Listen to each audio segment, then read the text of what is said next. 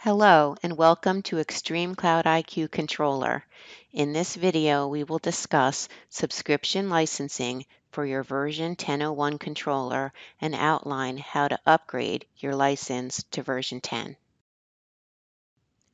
ExtremeCloud IQ Controller is available for subscription licensing only, leveraging a single SKU between the controller and ExtremeCloud IQ.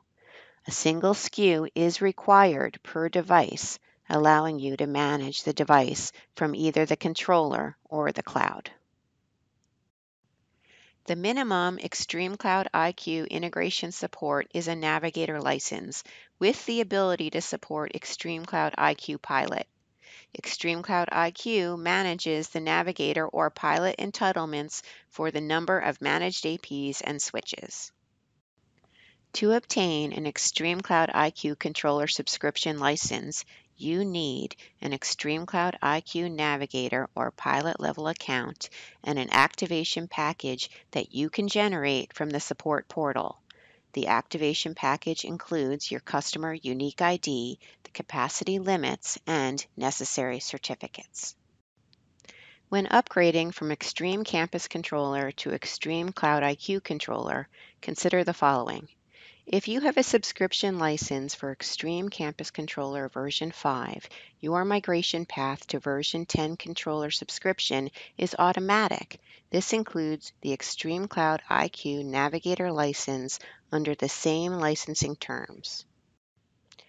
If you have a perpetual license to Extreme Campus Controller version 5 with a subscription to ExtremeCloud IQ Site Engine, the AP capacity of the controllers is included in the Site Engine migration and therefore available upon upgrade.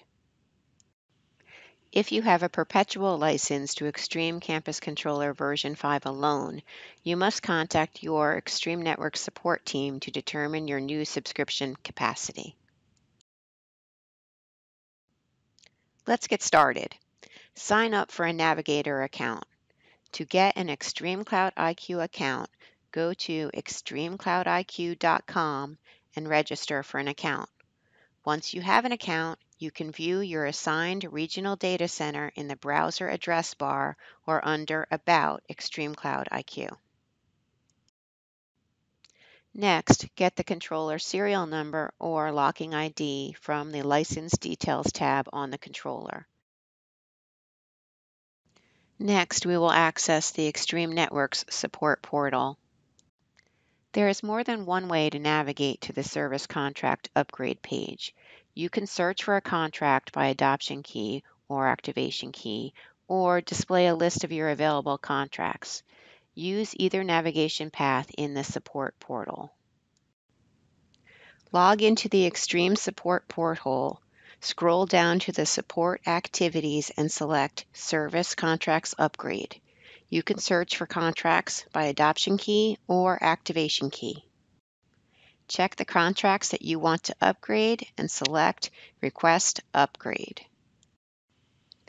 Another way that you can access your contracts is go to Support Service Contracts Home. A list of your contracts displays. The Request Upgrade button displays next to the contract that is to be upgraded. To see the assets associated with the upgraded contract, select the contract link.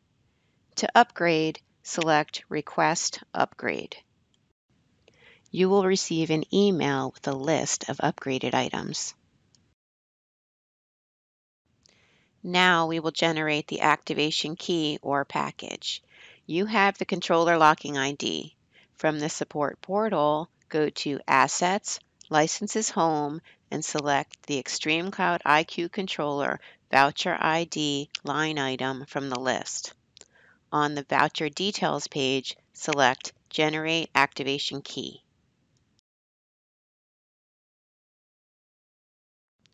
Now return to the controller instance from where you obtained the locking ID. Select the plus sign next to the Activation Package field and upload the package. Refresh the browser after installing the activation package.